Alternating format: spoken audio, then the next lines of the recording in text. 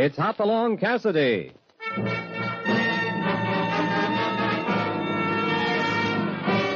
With action and suspense, out of the Old West comes the most famous hero of them all, Hopalong Cassidy, starring William Boyd.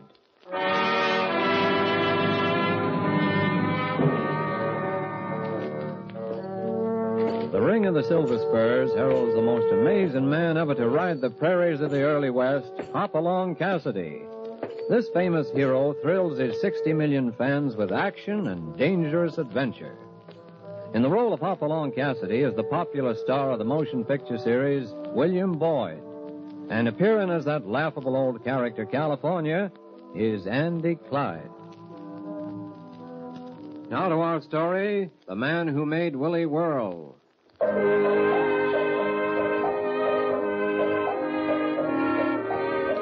Hoppy's spurs at the moment are jingling down the boardwalk of Mescalero, heading for the dusty little town's biggest attraction, Frenchy Laverne's big casino dance hall. For something new has been added, a troupe of traveling actors who have brought new excitement to Mescalero's nightlife. Hoppy walks in, looking around, trying to spot California in the crowd milling about the place. Hey, California. Hoppy. Well, bust my britches. You finally decided to come and take a look-see for yourself, huh? Now, California. Come on in. These acting dudes are a regular circus. They're over there near the runway, see? Hanging around Frenchie's gal, Dixie. Come on, I'll introduce you. Will you let go of my arm? I didn't come here to see any show. Show? They ain't giving no show. They're giving autographs. Autographs? Sure. The leading man for the next play, that young feller standing by Dixie, he's been writing his name on pieces of paper and passing them out. What for? Look, California, I'm getting dark circles under my disposition. Why, if it isn't Hopalong Cassidy. Dixie's waving at you. Hoppy, come over here. Drew, I want you to meet the best-looking, most famous cowboy in these parts. Hopalong Cassidy himself. Hoppy, this is Drew Mansfield of the Avon Players. Hi. A pleasure, I'm sure. Hoppy's the one who should be giving out autographs. Well, I mean it. Why not? Here's my pen, Mr. Cassidy. Do you mind? Yes, I do. Come on, California. Go on, Hoppy. You're a regular celebrity. Hoppy for me. I want it. Okay. If you want to be foolish. He's doing it. There. Thank you, dear. How about a juice? Hey, wait a minute. Hoppy, wait for me. Where are you going? Say, what's the rush? Now, hold on. Shucks. Dixie didn't mean no harm. You're going to see her in the professor's show next week? The professor? Sure, Stratford Bardwell, he calls himself. The boss actor. A skinny old goat in velvet pants. Oh? Yeah, you should have seen him cry in his beer. Frenchy told him he couldn't use the Opry House unless Dixie was playing, Juliet. Juliet? You don't mean... Oh, no. Oh, not Romeo and Juliet. Yeah, come to think of it, that's what I heard them call it. By some feller named Willy... William Shakespeare. Yeah, that's right. How do you know? Shakespeare and Mescalero. Cassidy. Huh? Who's that? Oh, Joe Gregory. Hi. I didn't see you there in the dark. What's the matter?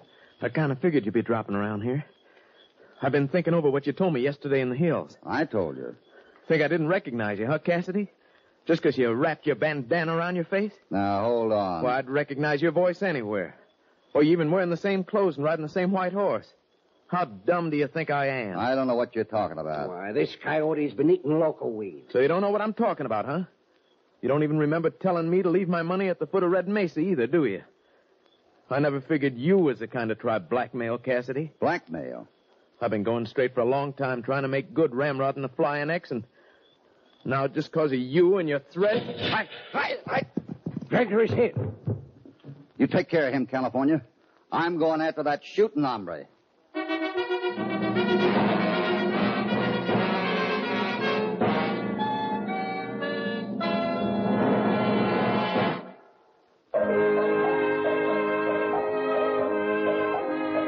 When Joe Gregory stops Hopalong outside Frenchy Laverne's dance hall and accuses him of blackmail, a shot rings out some distance away and Joe falls, badly wounded.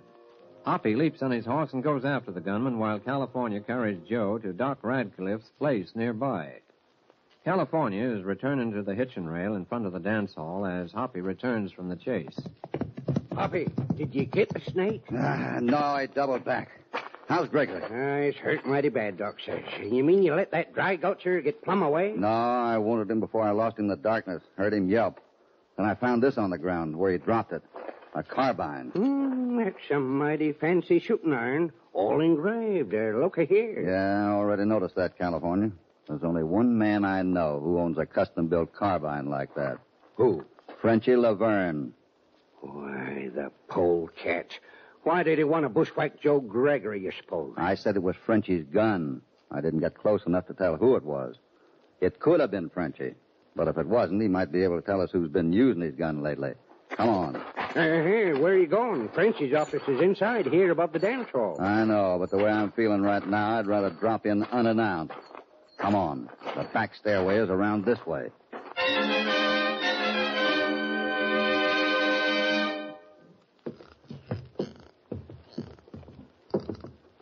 See anybody in that window? No, the room's empty. Try the door. It ain't locked. Good. We're going in. Jumping bullfrogs. This here's the most elegant room I ever seen. Look at all them leather chairs, the pretty pictures, and the doodads on the wall. Yeah. Mighty fancy, all right. I'll just lay the carbine on the desk, right beside that roll of bandages. Huh? Yeah, yes, sir. He must have got that bullet hole plugged up right here in Frenchie's office. Say, look at this here box full of bottles of medicine. Yeah, Frenchie's emergency kit. He's got everything in there. Yes, sir. Iodine, carbolic, what's this? Chloral hydrate. What kind of medicine's that? That stuff is medicine the same way a blackjack is. It's the technical name for knockout drops. Yeah? What's it doing here? What are you doing here? Frenchie. That's the question, gentlemen. We're waiting for you, Laverne, and returning something I think belongs to you. That carbine. Oh, I see. Thank you. I'm glad you recognized it. Do sit down. I'll stand if you don't mind. I don't mind. What's troubling you? You see this sleeve? Your sleeve? Oh, you mean that hole in it? 2 holes. One where the bullet went in and the other where it came out. What the... Take it easy, California. I wasn't hit. You see, Frenchie, Joe Gregory was standing in front of me. The man who fired that shot from your gun was standing directly behind me. All he could see was my back. The bullet passed between my arm and body. Jumping Jehoshaphat. It must have been you he was shooting at, not Gregory. Exactly. You seem to be in good shape, Frenchie, so I know the man I winged out there wasn't you. Wait. If I wanted to kill a man, I wouldn't waylay him in the dark. You can be sure of that. No, you'd hire somebody else to do it for you, wouldn't you? Come, let's not be offensive. Remember, I had every excuse to kill you just a few seconds ago when I found you prowling around here. Legally, you are burglars. However, I changed my mind. Then you admit it was one of your boys who tried to kill me? I admit nothing. But if you're interested, there are 6 of them on guard outside the door I just entered. I see. And I don't suppose you have any idea how these bandages come to be on your desk. No idea. I've been out all evening. Oh, really, Cassidy, you're coming here like this. The only reason you're still alive is I decided I could use a man like you. Anyone smart enough to run a successful blackmail racket is smart enough to help me run this town. Hey, Cassidy, I'll cut you in on everything. Good night, Frenchie. That's your answer. Yeah, and if you're thinking of calling in your men who are waiting outside the door, forget it. Not at all. Nothing is going to happen to you. In here.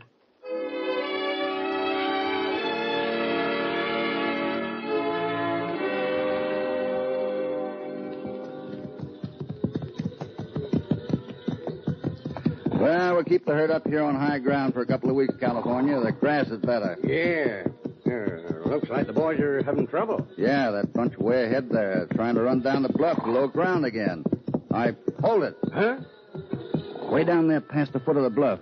Those 2 riders. Well, I'll be darned. Ain't that Dixie in the paint? Yeah, and a man on a white horse.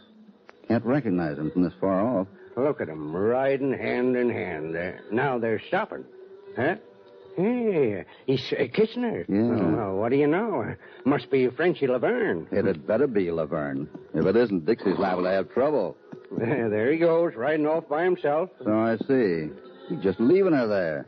Maybe it ain't Laverne, and whoever it is don't want to be seen riding back into town with Dixie. Hoppy, looks like that bunch is trying to stampede over the bluff. Go on ahead and help turn them. If they get over, they'll run down the girl. Sure. I better go hit her off.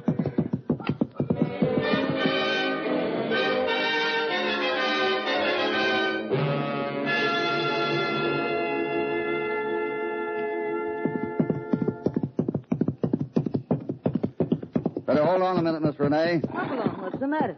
Boys are trying to head off a stampede down that bluff. Oh? Well, sounds like they got everything under control now. But you better wait a while. I didn't know any of you boys were working cattle up there. If they stampede down that bluff, they're liable to... I mean, there's somebody riding up ahead. Oh, you'll be all right. You saw him? Well, I saw somebody. Hoppy. Yeah? You saw? My eyes aren't too sharp, Miss Renee. Can I depend on that? Of course. It's none of my business. Well, if you and Laverne want to go riding together, what's wrong with it? After all, he's been very good to you, Miss Renee. Buys you lots of things. So what? I don't owe Frenchy Laverne a thing. Not a thing. Why should he... Oh, Hoppy, don't call me Miss Renee. We're friends. We are, aren't we? Of course. What's bothering you, Miss Renee? Laverne. I hate him. I wish I'd never laid eyes on him. I wish I'd never come here. I hate it. This dirty little mud hole of a town. Well, why don't you leave if you feel that way about it? If I only could. If I only... Laverne can't keep you here. No. No, of course not. Hey, looks like California's heading this way with... Where? Oh, I'd better be gone. Bye. Hey, Hoppy! Hi, Hoppy. Well, I see you brought company with you, California. Hi, Sheriff. Howdy. This is a surprise. I figured it might be. This blamed old fool says he's going to arrest you. What? Kind of hot for a joke, isn't it? It ain't no joke, Cassidy. You're under arrest. What for? Blackmail and extortion, among other things. I've been trying to tell the old walrus. Hold on, California. Who says I blackmailed them? 3 ranchers in the territory who've had the gumption to come to the law about it. How many's keeping their mouths shut, I wouldn't be knowing. I never would have thought this of you, Hopalong. No, sir, I never would. Blackmail's a coward's game. I agree. What evidence have you got? Plenty. Among other things, a blackmail note to old man Jenkins, the boss of the 10-star spread, threatening to tell his wife about that gal in Abilene if he don't pay off. You gonna deny you signed this? Go on, take a good look. Well, it sure does look like my signature, all right. If that's not enough, Cassidy, there's one other charge. It happens that Joe Gregory died this morning. I'm charging you with murder.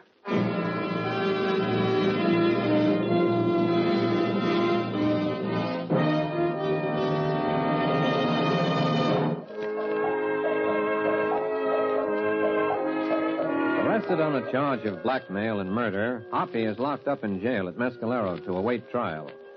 It's a little after high noon, and the sun beats down on the adobe calaboose, making the sheriff mighty uncomfortable as he waits for the jailer to come and take over. Sure wish that jailer'd hurry back from dinner. It's so dag-blasted hot in here.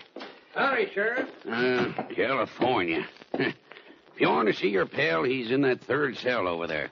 Hey, what's that you got? Oh, a bucket of suds from the barroom across the street. I thought Hoppy might like something to cool off with.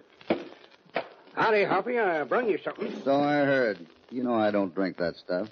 Why couldn't you have brought me some sarsaparilla or just plain water? Well, if you don't want it, I might as well toss it out into the street. I ain't thirsty myself, and... Hey, hold up there a minute, California. Spilling that beer on a day like this would be plumb sinful. If he don't want it, I sure can use it. Yeah, sure, Sheriff. I didn't think of offering it to you. Now, go ahead and drink it if you want. Thanks.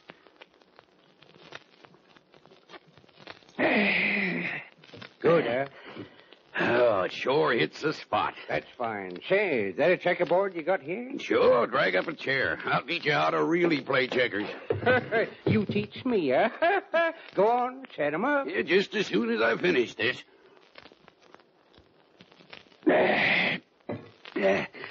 I wish it had held more than just a quart.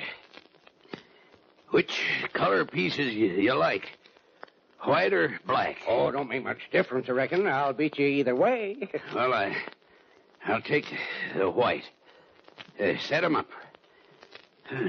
Sure is hot. Yeah, making you sleepy, huh? Yeah, it sure does. Funny, I feel so... What's the matter, Sheriff? Well, I don't know. My eyes, I can't tell the black pieces from the white. Don't... Hey, what happened? What's wrong with the sheriff? Hold your horses while I find these keys. There. What happened? What did you do? Oh, that beer. I thought you'd gone crazy bringing me beer. Pop's crazy, huh? And you took those knockout drops from Frenchie's office. Yeah, I figure they might come in handy sometime. Now we get a chance to track down the polecat who's doing you dirt.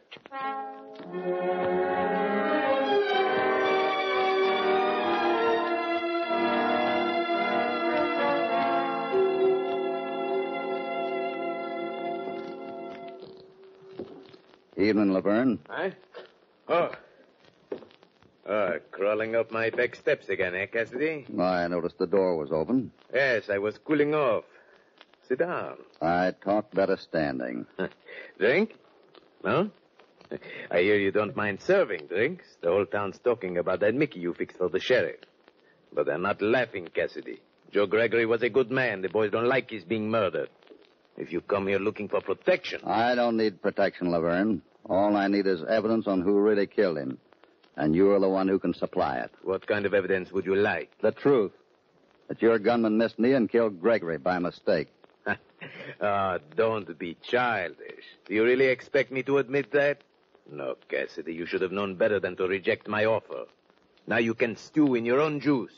You know, Laverne, it's a funny thing. Nearly all these blackmail victims were threatened with a revelation of information which only you might have. Either that or... Or what? Or someone working for you. One of those dance hall girls, for instance, whose job includes making the customers buy drinks. A girl might do quite a job getting some of the boys drunk enough to blab all their troubles and secrets, and then pass on the information to a confederate who might make use of it. Really building up a case for yourself, aren't you, Cassidy? All you have to do is find the confederate. It could be you. Nice try, but it won't work. I didn't say it was you. I just said it could be. Could be almost any man one of those girls might go for. A girl who'd help that hombre make a fast dollar in the hope that they both might be able to pull out of here in style. What are you getting at? I'm just reaching, Laverne, trying to find an answer. You see, I don't like being framed. You don't, huh? If you're innocent, you might help me.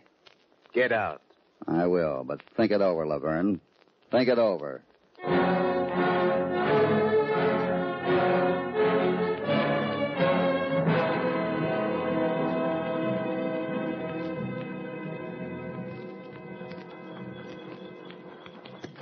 But, Hoppy, why are we sneaking around here back to the crowd? I don't want... nothing here but the stable. I know. I don't want to wake the stable boy sleeping there. Remember, I'm a wanted character. What you looking at? Is the horse's leg hurt? No, not that. It just looked like... Oh, it's nothing. Let's go on in. I still don't know why we... Dixie Renee and those actors are rehearsing inside. I want a word with her. This door in back is the only one that's open. Come on. That never felt a wound.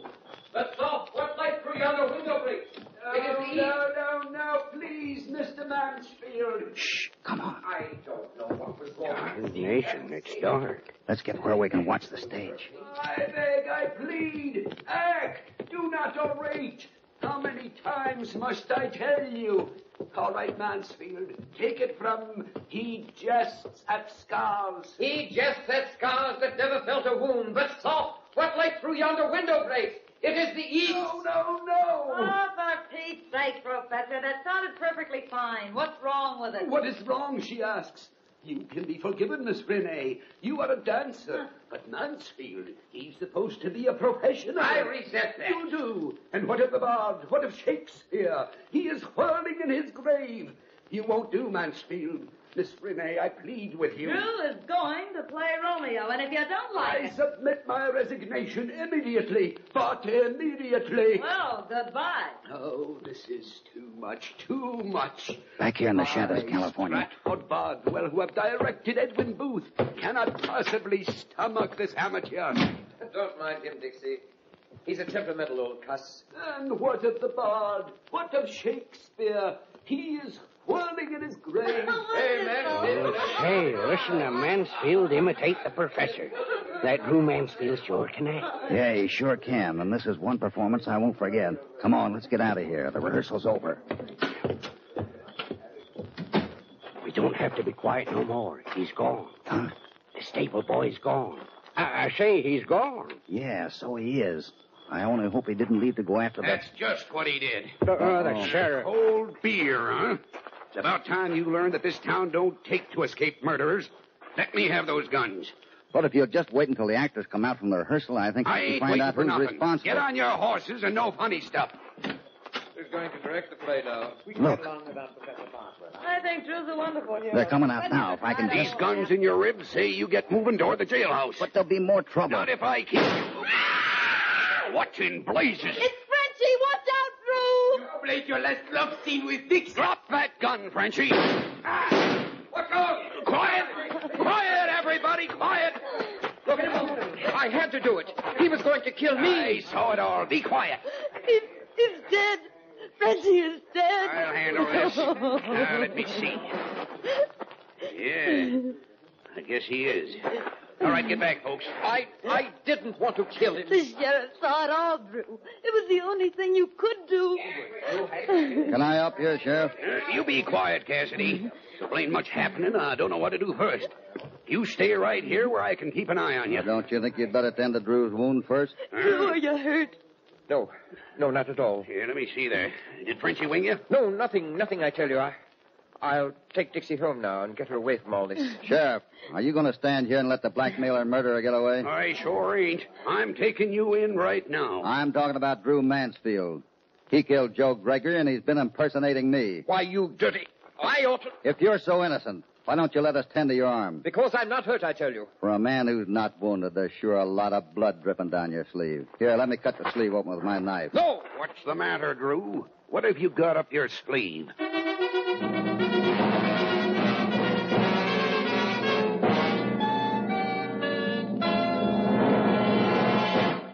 Why couldn't you leave me alone, Cassidy? Sure, let you get away, and then I'd take the rap for all you've been doing. Well, if this ain't the dag-blamedest thing I ever seen.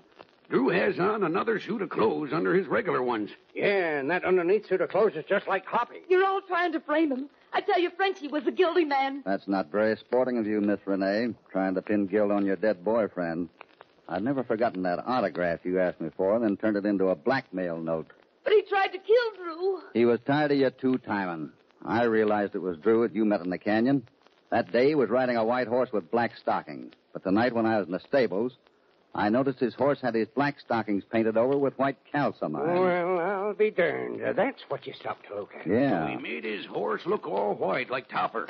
And then he could pretend he was you. This is the dirtiest frame-up I've ever seen. There's not a word of truth to any of it. Those protests seem a little feeble, Drew.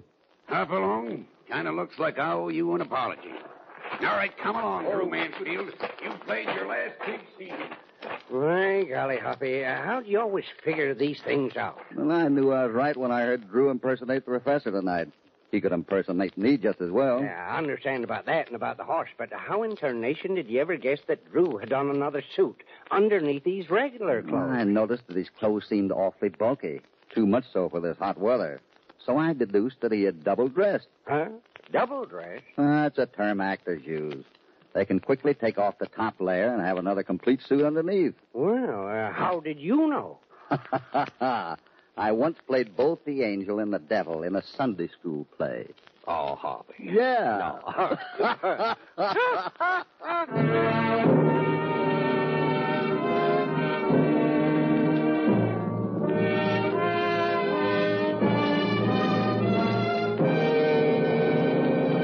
Goodbye from Hopalong Cassidy and California. These partners will be riding out again soon into a threatening episode of Range War, and we hope you'll be with us. Hopalong Cassidy, starring William Boyd, is transcribed and produced in the West by Walter White, Jr. The Man Who Made Willy Whirl was written by Irvin Ashkenazi. All stories are based upon the characters created by Clarence E. Mulford. This is a Commodore production.